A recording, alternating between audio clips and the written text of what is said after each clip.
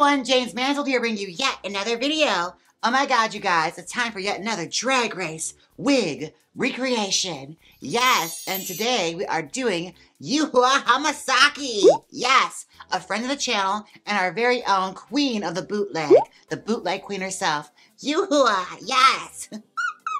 She's just full of bootleg opinions. I adore Yuhua and I adored this hairstyle. And it actually has a little bit of a sentimental attachment for me because, well, I was there when she wore it. We're, of course, doing her entrance look on RuPaul's Drag Race Season 10. She has a gorgeous, like, pulled back lace front wig with a big attachment in the back, a topper. So that's what we're going to do today. Oh my goodness, let's get started. Now, I have here a message from Yuhua explaining the inspiration for this hair and the legacy of it. Let's take a look. Oh, I love this hair. I've actually had this hair for several years before debuting it onto Drag Race. And yes, debuting, because getting onto Drag Race is just that important. F the local girls. Just kidding, hashtag support local queen. By the way, this is Yuhua Hamasaki, if you haven't recognized from my voice yet. But this is what we like to call a topper. What that is, it's a wig that I pin onto my real hair, or another wig to give it the shape that it does. This was a three-way hand-me-down, so I bought it from another queen, who bought it from another queen, and I got it for $75 back in 2000 and I believe 13-ish. But yeah, I'm a queen that likes to wear things until it falls apart. If you haven't recognized from my photos, videos, yeah, I like to wear a lot of things repetitively until it falls apart because I care about the environment. Now, I wear this hair because I have a lot of actual bio hair underneath. So I will wear like a lace front, literally the front piece, and I blend it into my real hair, tie into a bun, and pin this topper on.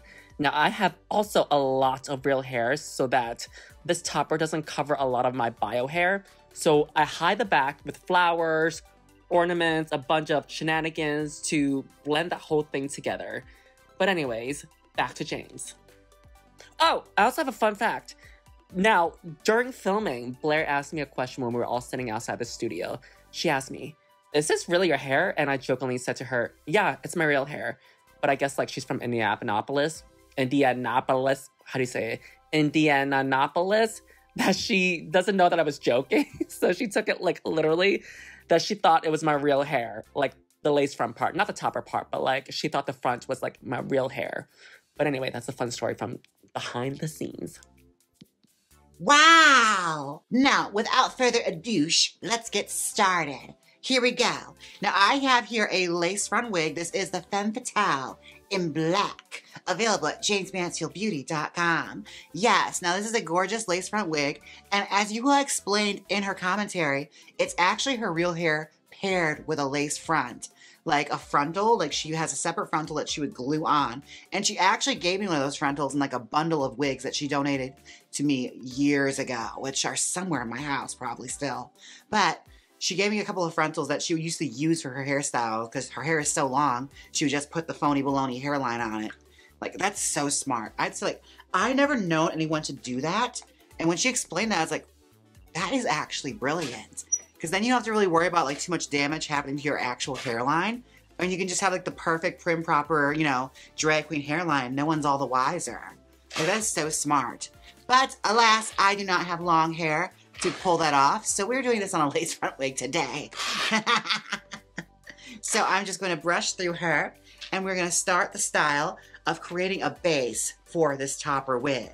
Now, let's just separate the front section of the hair. Now, I did a ponytail like this years ago on the channel, but we're going to try our best to do this and do it so that it looks similar to how she had it on season 10, as if we're growing out of our head and we're just giving it a little augmentation to really show it off. So let's just pull this away. I'm still not over it. Like, that is so smart. Like, Yuhua, oh my goodness. When I discovered she was on the show, I was so excited because we all knew her as like this fierce seamstress in New York. Like, she was making so many costumes for so many girls. And I remember on season 10, when we were all like lined up in that big X, like they had all of us back to do that. I remember that Bob, her face cracked when she saw Yuhua because she realized she's not gonna be around to make her costumes anymore.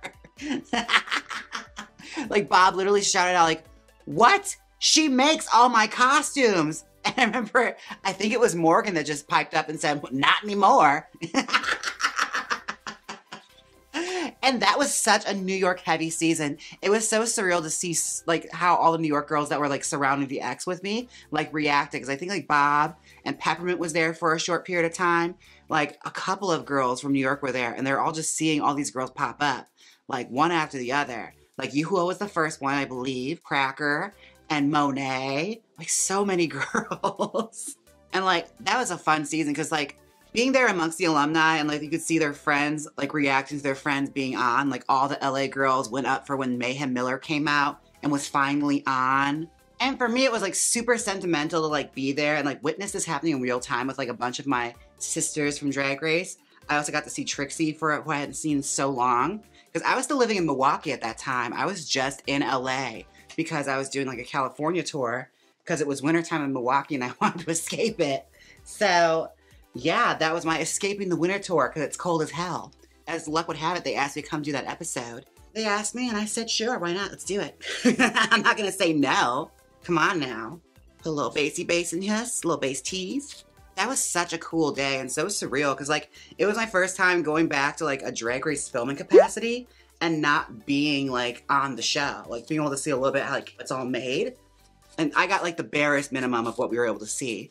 But like they did like they had a little crew there filming us and interviewing us. It was so cool.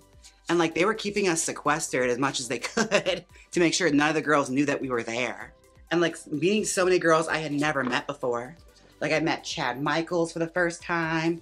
Lots of girls like Adore Delano, Laganja Estranja. I met Darian Lake for the first time there. Delta Work. Girl, there were so many people there. And like for me, that was episode super sentimental because like the first time you like truly feel like one of the Ru girls, you know, when you're part of the alumni and one of those things, like going to like the finale episodes and stuff like that, you truly feel like you're like part of the family at that point.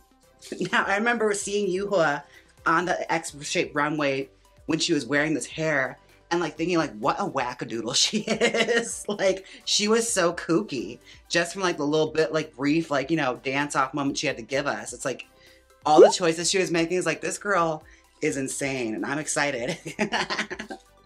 I'm excited to see what she does this season. And as we all know, she would go on to become a queen of YouTube, like killing it with bootleg opinions. Like, I don't know how she has it in her to do it so much. Like, girl, every single season she covers. All right, now I'm gonna keep teasing this and I'll be right back. All right, welcome back. Now, I started doing a little bit of the hairline on the other side. Let's make a rooted hairline around the sides here because it was growing out of her actual head, but I don't have that luxury. So we're gonna make a phony baloney hairline in the back right now. Y'all already seen me do this before. It's literally the same process as how I root a hairline on a hard front wig for the front of a wig. Just, you know, in the back of the head. So we're literally just teasing it down and combining it together and then creating a hairline. Super simple. And if you want to know more about rooted hairlines or the drag queen hairline, check out my dedicated video I have to it.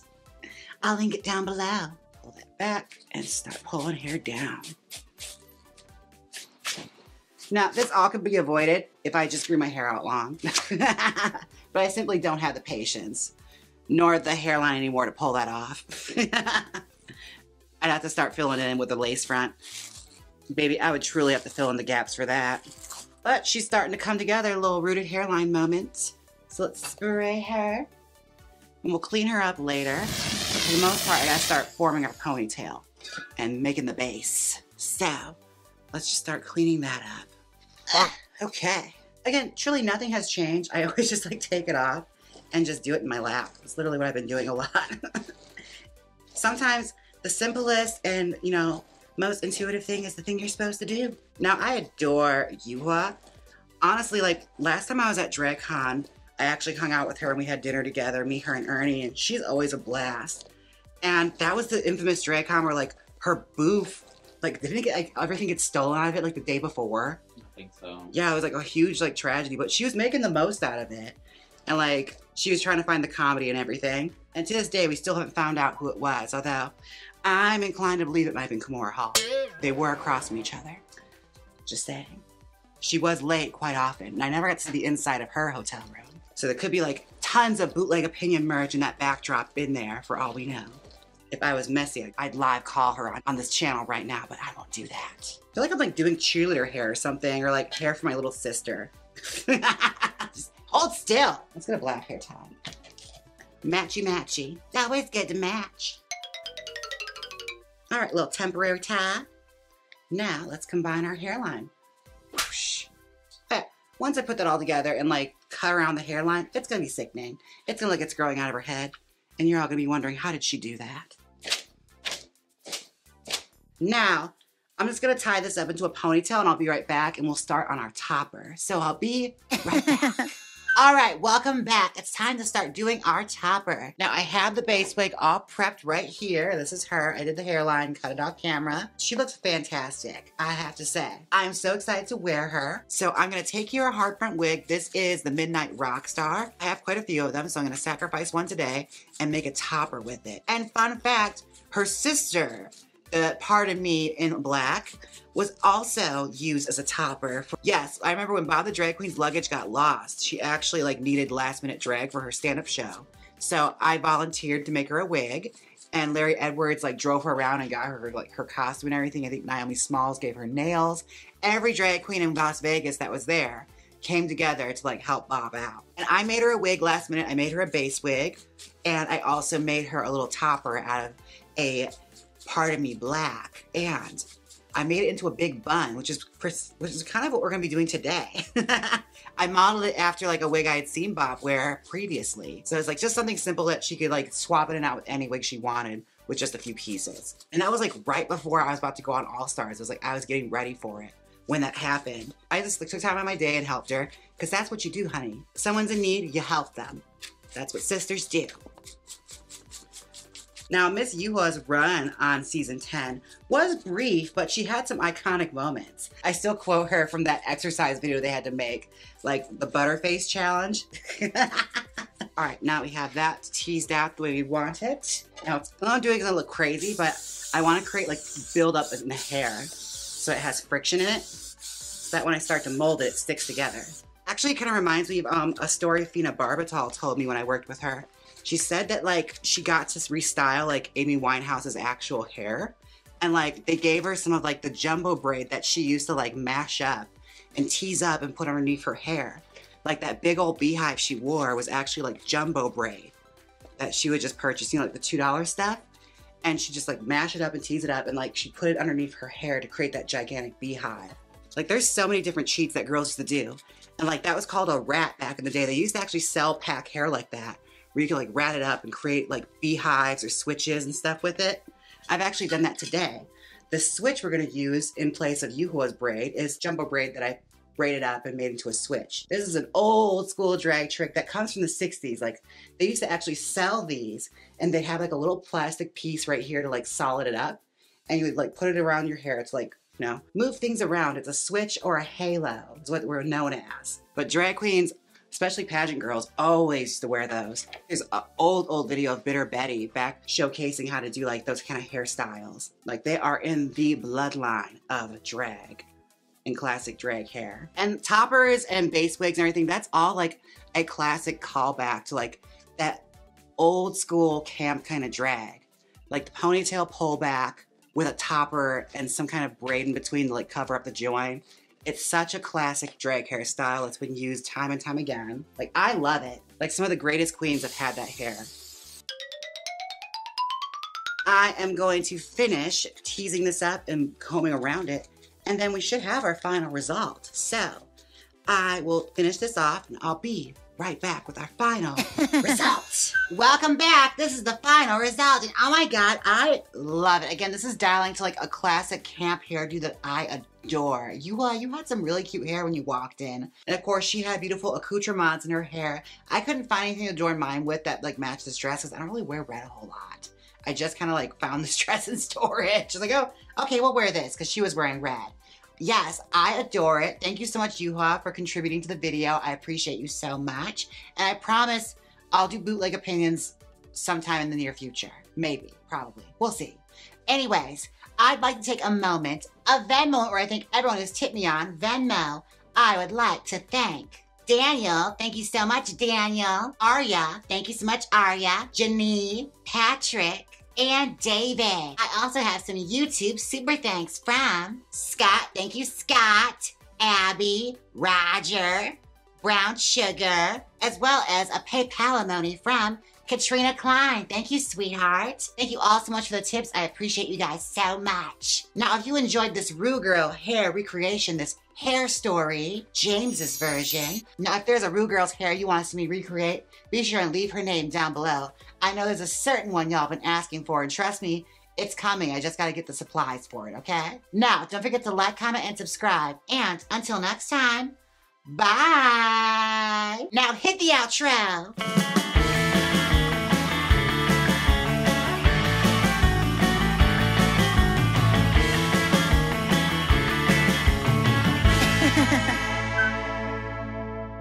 Click here and see me recreate Maddie Morpheus's hair from the pit stop. Or see me try out Trixie Cosmetics eyeliners. Come on, click it, you know you want to. If you don't click it, I'll poke you in the eye with eyeliner. So click it. Estoy perdida.